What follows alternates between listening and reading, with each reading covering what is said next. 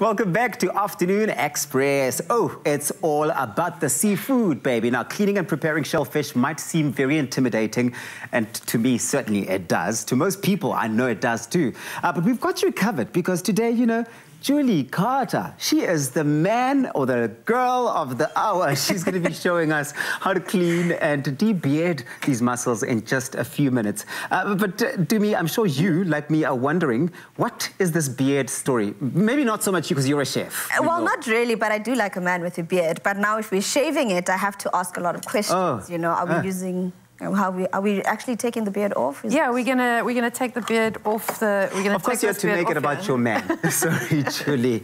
Where is this beard, Julie? So it attaches the mussel to the rope that it grows on, and it's attached to the actual mussel that's inside the shell. So when does it grow? Like, how does it grow out? What does it signify? The beard? The mussel, yeah. That it's ready or... Not really. I mean, it's how it's attaching itself to where it's growing, to the rock or the rope or... So as a plant mom, this would be the roots, in essence, how it's rooting itself onto... No? Yeah, no, you could say that. But it's not alive, the beard. It's not alive. That's why we're chucking it out. Yeah. Okay, let's go. So that would be the first step in getting this ready for us. Well, we're going to first check our mussels and make sure that the mussels are good to use, because I noticed there's some here that are broken. Okay. So I wouldn't use any broken mussels, because you don't actually know how long they've been broken. It's very important that mussels are fresh. From picking to cooking, you've got maximum 4 to 5 days. Oh, my word. Maximum 5 days. Okay, so you have to really get onto it as quickly as possible. I've often seen people almost like farming mussels, like, you know, you'll be going to the beach and like you just turn to around the corner, people are busy there doing their thing. Surely that's not legal. Well, you are allowed to pick mussels, but you need a license. You need to buy a license from the post office. So any one of us can go and buy the license. Okay, that's interesting. I'm about to become a farmer. Tabiso Makubela, farmer. So yeah, as I said, I would take out any mussels that are broken and open. So this mussel is open. Yeah. You can just put it one side. If it closes, you can use it because it's still alive. But if it doesn't close, then I wouldn't use it. And where do mussels sit, sorry, Dumi, on the spectrum or the color coding of sustainability? Mussels are actually on the green list. Oh. Yeah. So it's a good option, yeah. Okay. So you're just going to, like, scrape off some of the beard. Julie, wait. I see this guy holding his waist here. We are working together, my friend. Oh, sorry. Okay. What can I help with? Okay, so... Yeah? The first thing we do is we're going to clean off a bit of the outside of the mussel, a little bit of the beard that's growing on the outside.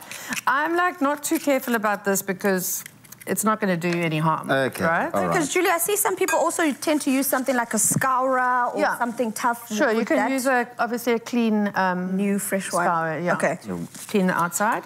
I see Dumi is also getting busy there while we're busy shaving off the beards here. What are you doing, my dear? Are you also doing the same thing? I'm doing the same thing. I'm here for a master class when I tell you. Okay. As much as I like to cook with seafood and shellfish and all of that, this is one of the important parts, because the last thing you want, just like bones in your fish, you don't want this on your mussel. You don't want to be eating this while you're enjoying your mussel. So I just want to show you, here's the beard, and it's attached to the mussel. So you give it a little tug, and as you're tugging it, just cut it off. Okay, so we're pulling it downwards, out. Pulling it, Okay, I see what you mean. Way, I see what you mean. You want to pull it slightly out of the mussel. Here's a nice big one over here. Well, unlike prawns, mussels seemingly are a lot easier to get rid of. Yeah, it is easy, and the families around, get them to help. That's it. Drink a glass of wine. Ooh, I mean, listen, it's that time of the year. You want to bring all of your loved ones together. There's nothing better than those memories we build around food. Hey, Dumi, we always say this. Memories built around food. It's always the best thing.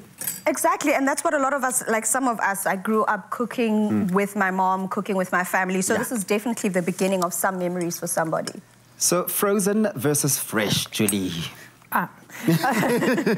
So frozen mussels are also locally farmed. They are normally sold in a half shell. You don't have to clean them, so it's a lot easier. You just make your sauce and pop the mussels in. And our mussel quality is always excellent, so it's a good alternative. Where in South Africa are they mostly sort of farmed? So these are West Coast farmed mussels. Ah, the viscous. Is it viscous? Viscous. West Coast. I love it. I love it. I love all their oysters and all of those things that they come out with there. This is really stunning. Okay, so very, very simple. And so many inspiring recipes that you can find around this. And I know we've done lots of seafood on this show. You can catch that on afternoonexpress.co.za. Be inspired to just elevate your seafood expressions. After the break, we're going to make a delicious garlic and lemon mussel pot. Now, that's my kind of dish.